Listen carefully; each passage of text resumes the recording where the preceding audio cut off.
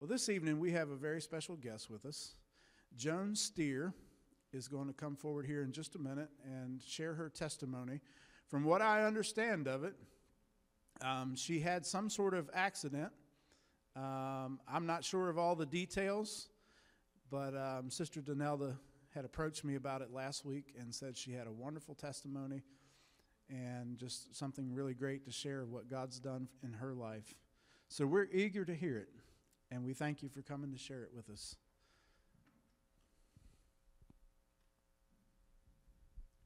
Step up there or wherever you're going. I just started bearing weight on Friday, so don't want to do the steps without holding on to something. This is fine. This is fine. This past November 13th, we had a little bit of snow on the ground that day. It was pretty cold, and I was driving on Yankee, approaching the light at M60 there, when that's all I remembered for the next 3.5 days. But my story's not over, because other people tell me what happened was I must have hit some black ice, which threw me into a tree.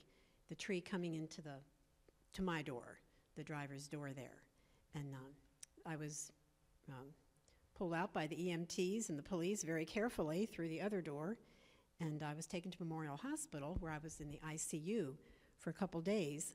And when I went in there, they have a scale that, just like when babies are born, they put them on an APGAR scale rating how healthy they are. There's a scale that they have. 3 is the lowest, meaning not conscious, and 15 is the highest, meaning fully conscious. I got a 3. That's pretty bad. So my skull was fractured in 5 places. About 6 vertebrae were cracked.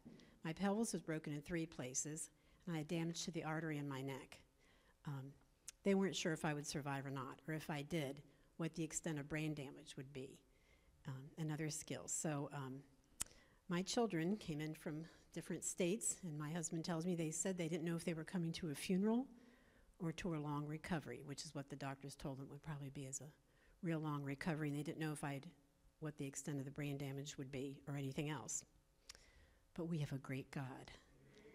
And this church, I know, prayed for me. My church and many others, thanks to Facebook, can be used for good ways. Many people prayed, and it was very amazing what happened. The doctor's concerns were, first of all, brain swelling. And if it swelled much more than it already had, they would have to do surgery. And, of course, all the other breaks and everything. But our God is so great. They didn't have to the swelling never reached it, so I didn't have to have brain surgery. I didn't have to have any surgery with all those breaks. God is so great. He just makes me laugh. It's like, the enemy thinks he's doing you in, and it's the end of your days, and God says, no, no, no, and it was not. And even the doctors and nurses and the therapists, people along the way would read my medical record of what just happened. Then they'd talk to me, and they'd say, this doesn't fit this person. How can this be? This is not what we expected at all. And that long recovery, I was back home in 10 days. Praise the Lord. He is amazing. It's not at all what they expected, but it's what we can expect from the kind of God that we have. So anytime you kind of are tempted to think this praying doesn't make any difference, that's a lie. It makes a big difference. It made a big difference for me. People were praying for me when I couldn't pray for myself. And God said yes. So keep praying. Thank you very much.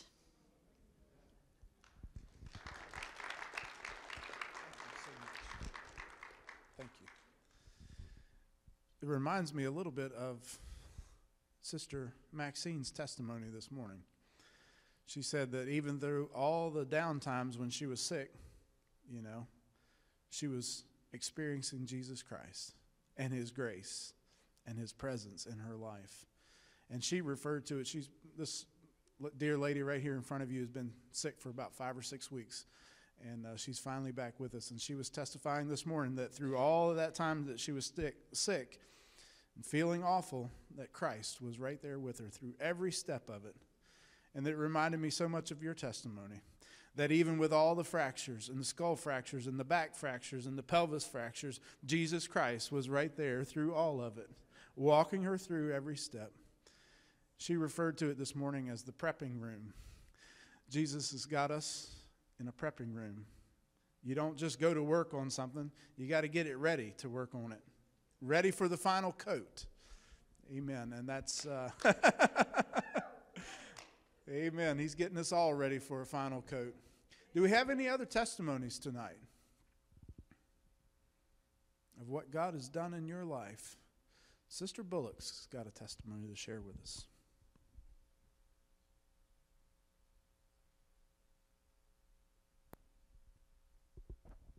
I appreciate the opportunity of sharing this with you to give God the glory because it belongs only to Him. I don't know if you remember, a couple of weeks ago, I was absent for about 2 Sundays. I had been ill for about 2 weeks. I had contracted a flu. I think I had some kind of bad flu along with the stomach flu. I had 2 flus at one time, and I had been sick for almost 3 weeks. Praying, trusting the Lord, didn't go to the doctor, waiting on God, knowing that God is able for all things, knowing that He is the God of heaven and the God of earth, and this earthen vessel as well. But after almost 3 weeks, my family was, pressing me to, Sarah, you need to go to the doctor, find out what was going on. I had been dizzy. I was so dizzy the first couple of days, dizzy and nauseous that I couldn't even walk. Olin had to help me to the restroom, and I just had no strength in my body. But had gone through almost 3 weeks, decided, well, I was still having the headaches, and I thought, well, maybe my ears were plugged, and sometimes when that happens, it makes you dizzy and woozy. So I sort of irrigated my ears at home, and I still was dizzy. So I thought, well, maybe I didn't do a good enough job. So I went to urgent care. And while sitting there in the room talking with the doctors, a wave of something came over me, and I thought I was going to pass out. And the doctor got very concerned. They rushed me off by ambulance to the hospital. They thought I was having a stroke. But God knew what was going on. I didn't. They didn't. And I was in the emergency room, and they did. I had an MRI. They didn't find anything. Praise the Lord. I did blood tests. They didn't find anything with that. They just didn't know what was going on. So the nurse came in. She was going to give me something for the headache and the nausea. And as soon as she began to infuse whatever she was giving me, I said to her, why do I feel strange? I mean, immediately I began to feel this strange something. And the nurse says, well, I don't know. Your vitals look good. And I said, I feel really, really strange. And so she didn't seem to be bothered too much, and my fingers began to tingle, my toes began to tingle. And saints of God, this is going to sound very strange to you, but my body felt flat. I felt like I was just flattening out on that bed. Sandra was there with me, and I started praying. I started calling on the Lord because I sincerely believed that my life was leaving my body. I felt like I was dying. My blood pressure shot up 200 over 100 and something. And I'm praying. I'm saying, God, I'm your child, and you have said that whatever we ask when we pray, if we believe it, we shall have it. I said, Lord, I'm asking you for my life. I said, I'm asking you for my life. And I said, Sandra, pray. So I was praying with them, but I started praying out loud. And Sandra said there were 3 nurses in the room. Well, I needed to call on my father because I needed my father. They didn't know what was wrong with me. And she claimed that she was only giving me saline. I, to this day, believe she gave me something wrong. And it had an extreme effect on me, an immediate effect on me. But praise God, He was there with me. He protected me from whatever they gave me. And I'm so grateful that we can call on the Lord. And through all that, I'm laying there thinking that I'm dying. This is it. But I was able to call on one who had the power of life in His hands. I do thank Him for his moving upon me. His grace is sufficient, and I just appreciate His mercy. You spoke of mercy this morning. He has abundant mercy, and I praise Him for His mercy, for His healing power, for His protection. From whatever they gave me, He protected me from that, and I praise Him for it. Amen. Thank you, sister. Wonderful testimony. Any others tonight of what God has done for you in your life?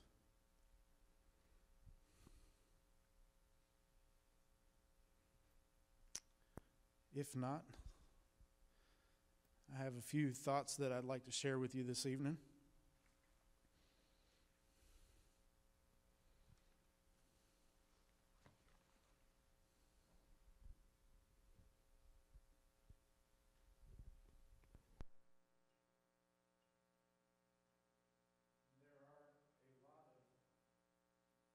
Wonderful testimonies here in this congregation of what God has done.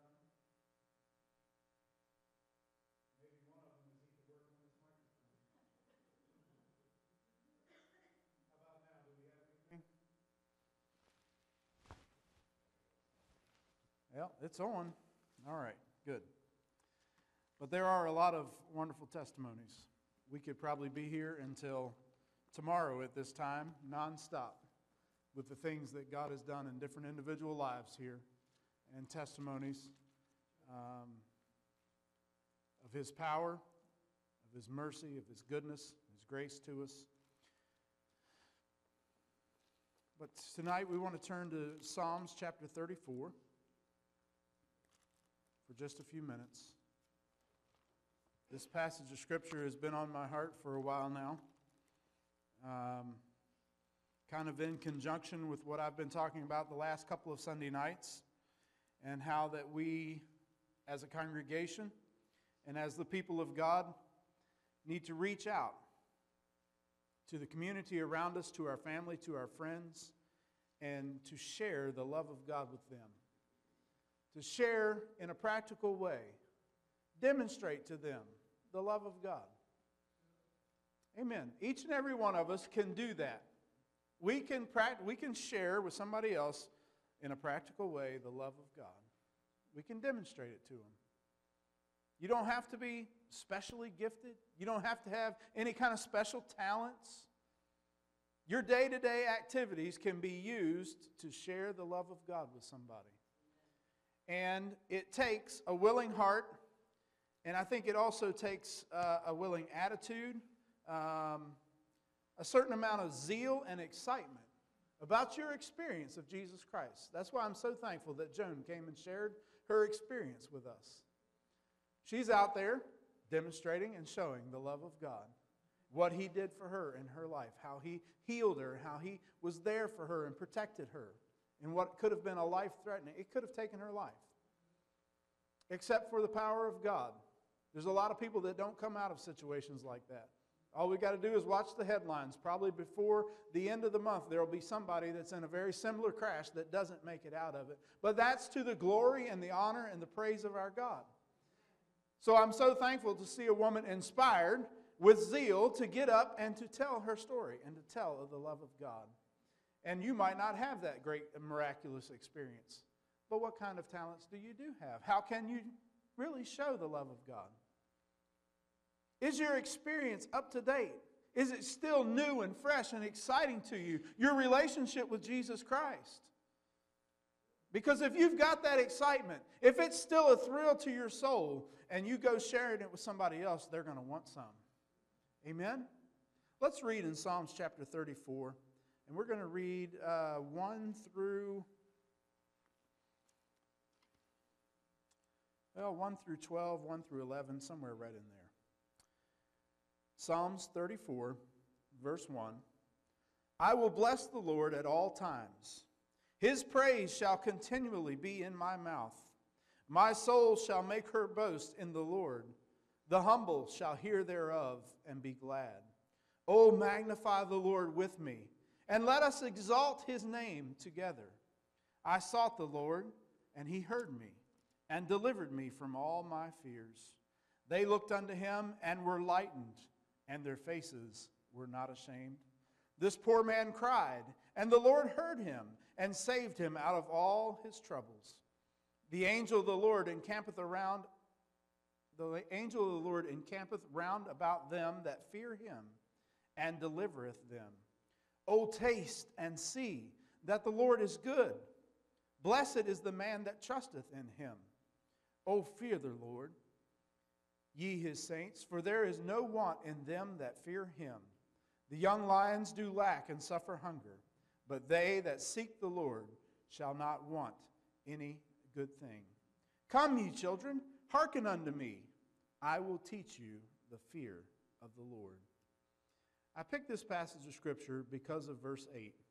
Oh, taste and see that the Lord is good. That is the burden of my heart for this congregation. And if I'm not into themes usually, I'm not a real big theme person, but for some reason this has been pounding away in my head. And this is our theme, folks. This is what I want to be the theme of Coulter's Chapel. Oh, taste and see that the Lord is good. I want everyone in here to have an experience of Jesus Christ that's so fresh, that's so real, that's so vital to their life, that they go out into this world and they speak to their friends and they speak to their acquaintances and they speak to their neighbor and they speak to the woman down at the bank. Oh, taste and see that the Lord is good. Not that you necessarily use those words, but your experience is so vibrant that that's the message that comes across in all that you do and all that you interact in. Amen. My wife used to fix me lunch every day when I would go to the job. Now, I know that sounds crazy. I owned a pretty big company, had lots of guys working for me, and my wife would still fix me lunch. But you know what? When she fixed something that was really good, it was just awesome. You know, went above and beyond, you know those kind of meals, right? All you guys, you better raise your hands. I know your wives have fixed you meals that went above and beyond what the usual is. I was excited. I would say, hey guys, y'all need to try this. Check out what my wife fixed. Amen. And now that was just literal food. That was literal things. Think how much more excited we should be to share spiritual things that God has done for us. Our experience of salvation, our relationship with Jesus Christ. Hey guys, taste this. Try some of this. This is good. That's the attitude that I would like to see this church develop, our congregation develop in our day-to-day activities. Oh, taste and see that the Lord is good. Now, how you go about that can look a lot of different ways. It can have a lot of different manifestations of how you make that happen in your life. And first of all, you have to have that experience before you can share it with somebody else. If you've got a plain old cold peanut butter and jelly sandwich, not too many people want to share that with you. You don't have much to share. Amen? Now, I didn't know I was going to get on spiritual peanut butter and jelly, but anyway. Do you see what I'm saying? There's a lot of people that walk around and their experience of Jesus Christ and their relationship with Him is stale and it's cold and it's old and it's not up to date, it's not fresh, and it's nothing that anybody else wants a part of. Amen. Nobody wants a part of that. So you need to be vibrant. You need to go to the Lord. What did Isaiah say? Those that wait upon the Lord, their strength shall be renewed. Amen. Now, I understand that sometimes you get cold. Sometimes you get a little weak. Sometimes you need a lift. Amen. We all go through spiritual cycles where it's a little up and a little down. Now, you shouldn't be going like this, and then like this, and then like this. But there are those little cycles of spiritual life where it's hot, it's a little cooler. But I'm telling you that those that wait upon the Lord, their strength shall be renewed. That means at one time their strength was strong, and somehow it waned, somehow it waxed, it got a little cool. But it can be renewed. So wherever you are tonight, there is the possibility that you can grow from there and you can have more power. Your relationship with Jesus Christ can be fresher and more vibrant and more real than it ever was before. And then you can go out into your family, to your friends, to your acquaintances and say, oh, taste and see that the Lord is good. Because He is good. We just seen a prime example of how good God is. He took a woman whose body was broken and beaten. They had her on a chart of 3 to 15. They had her a 3. Amen. But God don't go by charts. Amen. God don't go by numbers. They could have put her at a 2, and He could have brought her back to a 15. Amen. That's the God that we serve, and that's the God that we need to be taking out into the community. Taste and see that the Lord is good. In everything, He's good. In His mercy, He's good. Amen. There's a lot of people that their experience I wouldn't want to share with them. I'm not saying that any of you are in that neighbor or in that group. I'm not in the labeling business. I just asked you to examine your own self, to look at your own heart, to look at your own experience, and assess it for yourself with honesty before God, so that you can have something that somebody else wants. Do you have something tonight that somebody else wants? Amen. Do you have something that you can share? Do you have something that you're excited about? Did you learn something in the message this morning that excited you, that thrilled you, that renewed you a little bit? Amen. There you go. That's a beginning. Take it and share it. Share it. They say that the beggars in big cities, if they find a place where they can get some food, they'll mark it in some way. Why do they mark it? So that the next beggar that comes along sees the mark and says, hey, we can get some food there. We can get something there. We ought to be little spiritual mileposts along the way, little marks. You can get something there. Oh, taste and see that the Lord is good. The psalmist here is excited. He is very excited. If you read there in verse 3, it says, "Oh, magnify the Lord with me, and let us exalt his name together." Oh, magnify the Lord with me. What's he doing? He's putting out the invitation to all those around him. Come, come, let's see. Let's magnify the Lord together. Let's exalt him. Come, taste and see that he is good. Taste and see what I've experienced. Have a little piece of it. When we gather here in this place, this is the attitude that we should bring with us. Oh, magnify the Lord with me. That's the attitude that I try to bring. Amen. When I come here on Sunday morning, Wednesday night, Sunday night, that's the attitude that I try to bring. Let's magnify the Lord together. Amen. Now, some days I might be down a little bit. I might be a little flat. Might be a lot of things that are stressing my mind. But that ought to be the prevailing attitude amongst us as the people of God. Let's exalt God's name together, because there's great blessing in praise. Why is there great blessing? In verse 4 he says, I sought the Lord, and he heard me. I sought the Lord, and he heard me. We just heard tonight of a lady. Her family sought the Lord. This church sought the Lord for her. And the Lord heard us. And the Lord delivered her. And we can go around this congregation and we can point out time and time again where we have sought the Lord.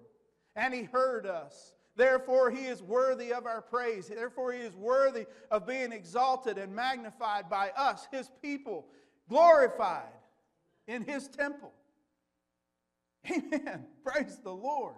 And when we go out of here, if you have that kind of praise, if you have that kind of experience when you come to worship God, you ain't going to go out of here and, oh, it's snowing again, and oh, this weather. And oh.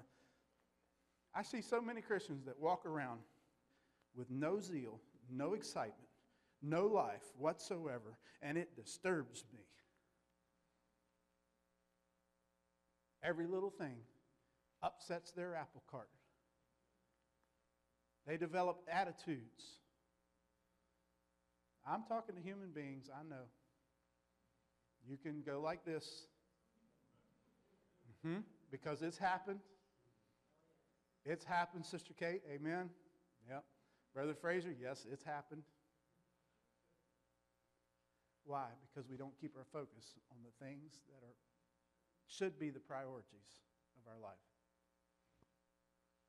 God, his kingdom, the kingdom of God, kingdom of righteousness, holiness, and peace should be the priority of every moment of our lives. Amen. All the other little stuff is trivial. It's all going to melt away with fervent heat. No matter how many dollar bills you stack up, there's no insulation that's going to preserve them from that heat. Because it's all going to melt with fervent heat, according to 2 Peter. Amen? So don't worry. Don't get upset.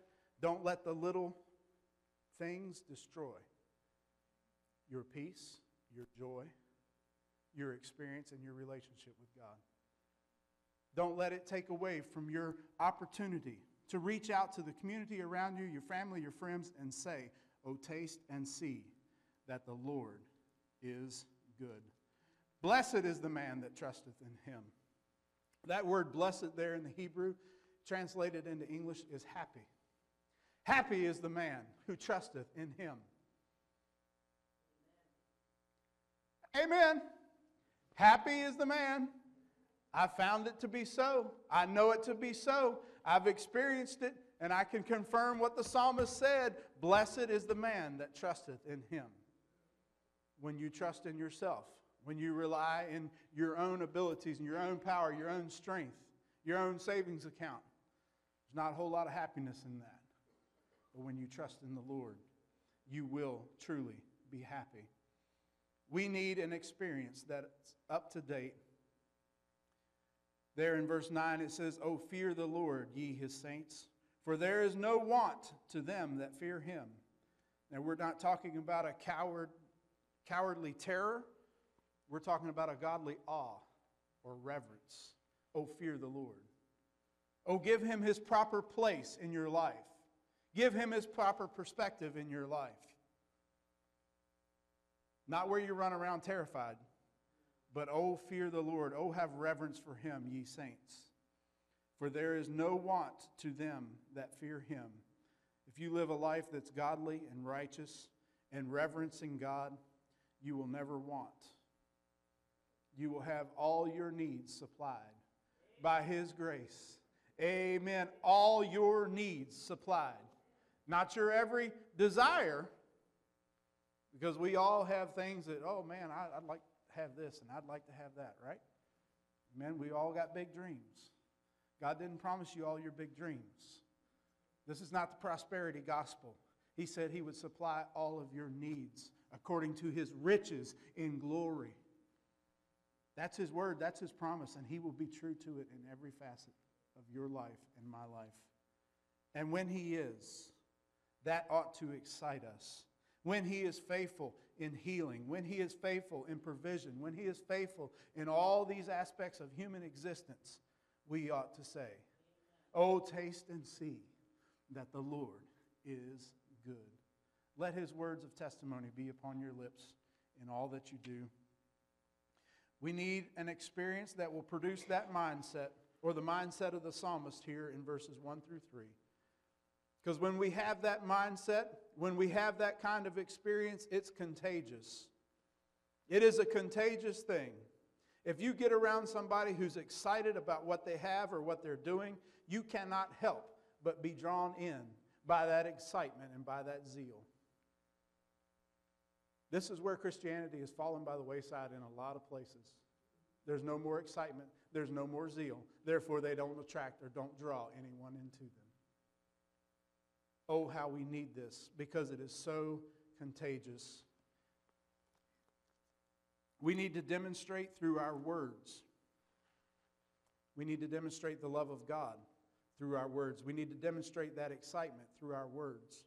Words of encouragement, words of love, words of testimony, and words of exhorting. We need to have that kind of experience in our prayers. I'm not talking about just the words of our prayers, but I'm talking about the activity of prayer. You want to tell somebody, "Oh, taste and see that the Lord is good"? Let them see. Let them actually visually see you be faithful in prayer. When you meet somebody down at the mall and they say, "You know, I've got some real problems going on. My kids have gone wild. My daughter's pregnant and she's not married," and all these other things. Let's pray. Does everybody in here know how to pray? Do you know how to pray when you're at the mall? Is God at the mall? Is God at the gas station? Do you know how much impact it has when you take somebody's hand and say, "Let's pray about it right now"? It's easy to say, "I'll pray for you. I'll keep you in my prayers. I'll put you on my prayer list." Man, some people must have a prayer list this long. Grab a hand. You want to create some excitement? You want to create some desire? You want to be contagious? Grab a hand. Let's pray. And it's not necessarily words. You might not have a whole big vocabulary of words to use in prayer. It's not necessary. Amen. All you got to say is, my Father. Here's a dear one that needs you. You know their circumstances. You know their troubles. It's not the words. It's the faithfulness. It's the faithfulness. It's the reliance on God that is contagious to people. That's part of tasting and seeing that the Lord is good. Another way that we can do it is through our actions and our deeds. I talked to you, I don't know if it was last Sunday night or the Sunday night before, about doing some things, some activities here at the church that we can demonstrate in a practical way the love of God to our community, to the people who are running up and down the road here. I marvel at the number of cars that go up and down this road. There must be 1,000 souls or more that go up this road every day.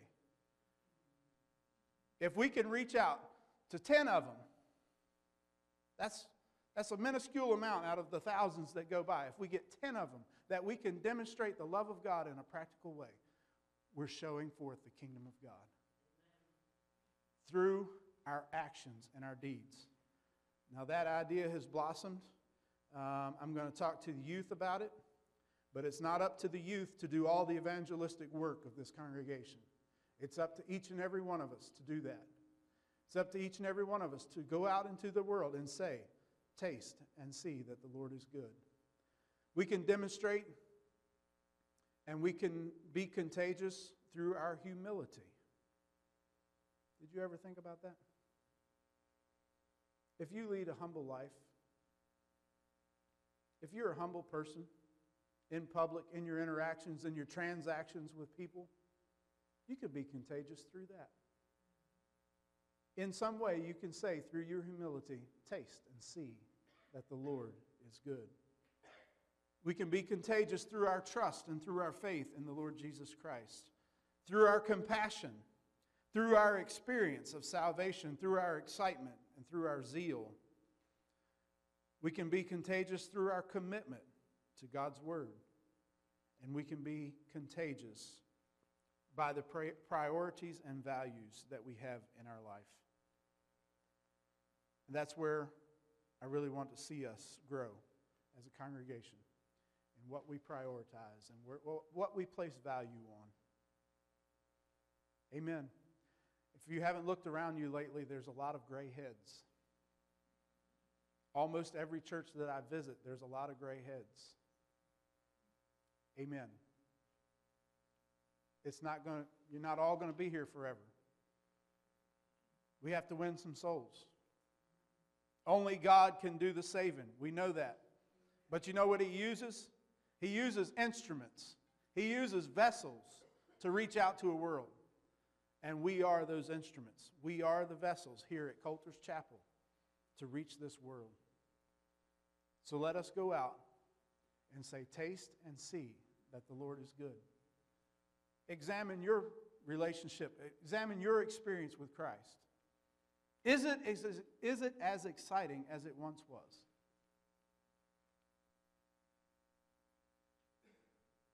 Is it contagious? Just questions. Just questions that I want you to take with you. And I'm here to tell you that if you don't feel like it's exciting and you don't feel like it's contagious, God can make it that way. Amen. They that wait upon the Lord, their strength shall be renewed.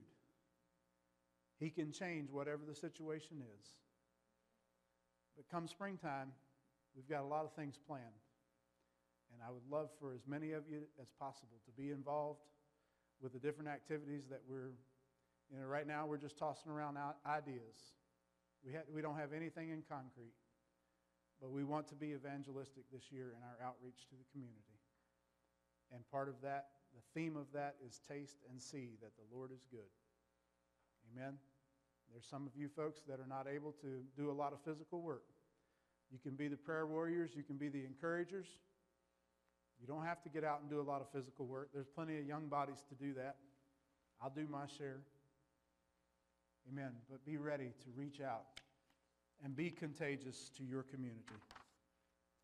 I thank you for your attention tonight.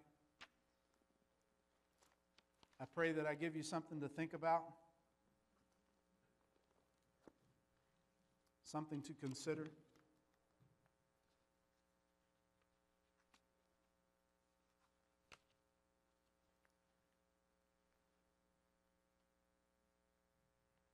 The world is a increasingly dark place between politics and just society in general. The things that once you never would have even dreamed of hearing, we hear almost on a daily basis now. We need to be the light that counteracts that. There has to be somebody out there sharing love. There has to be somebody out there showing a light. There has to be somebody out there living truth. Amen. There has to be. Or the darkness wins. Amen.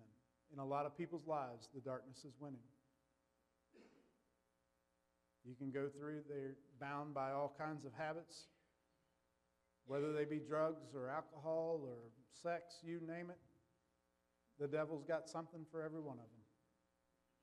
So let us go forth as the people of God, carrying His word, His light, in a way that's contagious, in a way that we can say, try this, taste this, and see how good it is. I know it's a silly example, but I can't get away from the example of my wife's cooking. Boy, when she really hits the nail on the head, I want to share it with everybody. Because it's so good. And I'm so proud of her. It's like, my wife is awesome. Guess what? My God is awesome. My God is awesome. And I want you to know Him. And I want you to experience Him for yourself. Heavenly Father, we thank you, Lord, for this day. We thank you for your word. Father, we thank you most of all for Jesus Christ, who died on the cross for our sins to provide a way for our salvation, for our eternity, Lord. We're so grateful for that. Father, we're so grateful that you sent your Holy Spirit to live within us, to motivate us, to drive us, to teach us, to lead us and guide us. Father, we're so thankful for that. Lord, as we go into this new year, we just pray, Father, that you would lead us into paths that will put us in front of souls that need to know you. Father, renew within each and every one of us a new heart, a new mind. Father, give us that excitement and that zeal that comes with a true experience of knowing you, of knowing your love and your power and your grace and your mercy. Father, help us to be contagious. Help us to go out into this lost world and say, taste. Come, there's something better than what you got. Father, help us to say, taste and see that the Lord is so good.